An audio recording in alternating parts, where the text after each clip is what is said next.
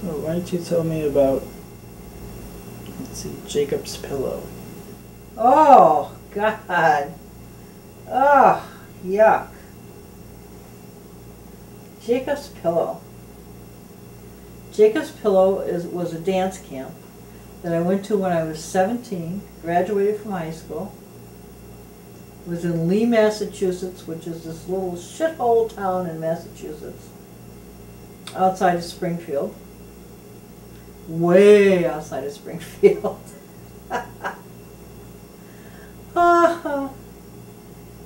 There was the main lodge, a couple of dance studios.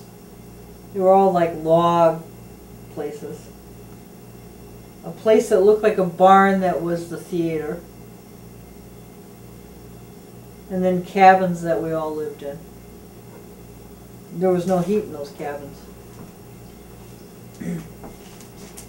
Which shouldn't have been a factor because it was summer. Except we were up in the Peekskill Mountains. So by August it was getting cold. So you'd wake up in the morning, you could see your breath. It was cold. But by noon it had warmed up. It was a lot of fun. And it was pretty crazy. There were a lot of different dance instructors. We had a dance instructor from India. He was a skinny little Indian guy who taught us how to dance like Indians from India. Katri Mukaha! And he was obsessed about his weight. Yeah, it was very interesting. And then there was a modern dancer. Well, the camp was run by Ted Shaw, who was a modern dancer and had danced with Martha Graham.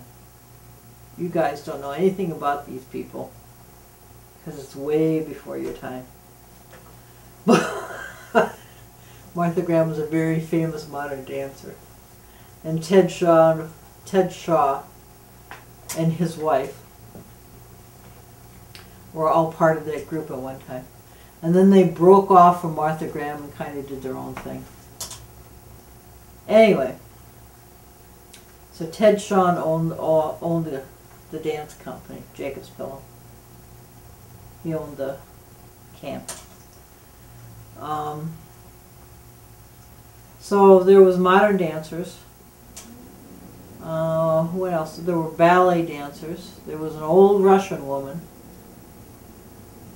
who used to dance with the Russian Ballet Company. I'm not sure. I can't remember which one it was anymore. She was a little tiny woman who was probably as round as she was tall, and she could get her foot about this far off the ground. But she was a great teacher. And when I went to New York, she was teaching at the Metropolitan Ballet School. So I took classes with her at the Metropolitan Ballet School. She was very good. Anyway, and then we had Maria Tallchief come and dance. And Maria Tallchief was George Balanchine, was a wife of George Balanchine's, one of George Balanchine's wives. Well, she wasn't George Balanchine's wife when she danced Jacob's Pillow. And she was probably 40 when she danced at Jacob's Pillow, which is way too old to be dancing ballet. Way too old. Well, she was a good dancer. Well, Maria Tallchief went on stage and danced, and then she'd go off stage when she got through with whatever she was doing. And as she was going off stage, you could hear her huffing and puffing, and off the side of the stage they had an oxygen tank. They give her a couple of good slugs of oxygen. She'd catch her breath, you know, get reoxygenated, and then go back and do some more. Oh my God, the woman's gonna die. She never did. Kept dancing for a couple more years. That was pretty shocking. I had never seen that before. That was pretty funny. You know, she danced with Ballet Russe Yeah, in Monte Carlo. sure. She danced with a lot of people. She was a good ballet dancer. American Indian, Native American. Good ballerina. And I don't know what the hell she married George Balanchine for. That guy was so gay. Gay. I don't know what the hell anybody ever married George Balanchine for. Except that he was, you know, a hotshot. And she was just a baby when she married him, so. Anyway. Yeah, it was fun. It was fun. Anyway. Yeah, and some of us would work in the theater doing stage stuff at night. Lights and set design and all sorts of crap. I did lights. We had this famous ballet dancer from Paris that danced in the theater at Jacob's Pillow, and he was such a prick. Oh, he was such a prick. Thought he was really wonderful, and he was good, but he was really taken with himself.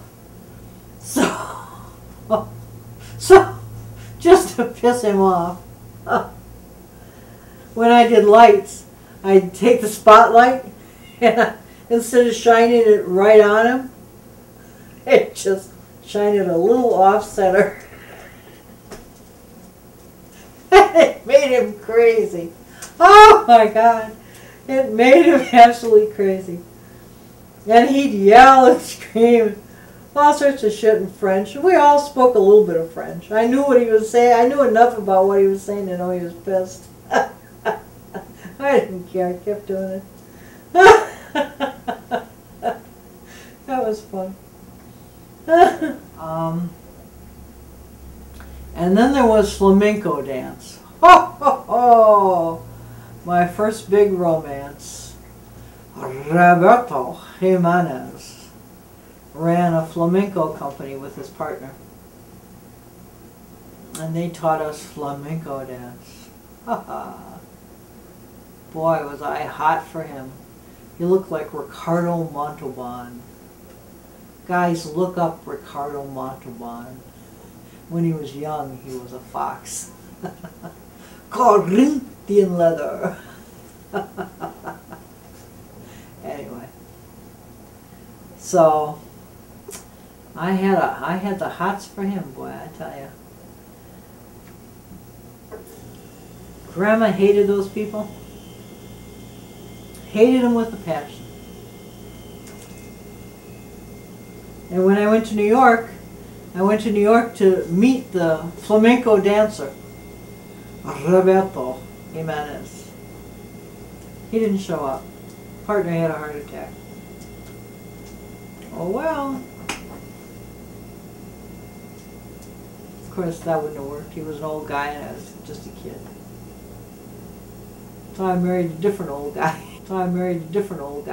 Your father. Salvador.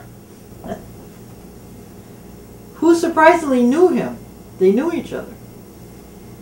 They'd gone to the conservatory together in Mexico. Small world. Yep. Yep. Small world. 6 degrees of separation. Is that what they say? That's what they say.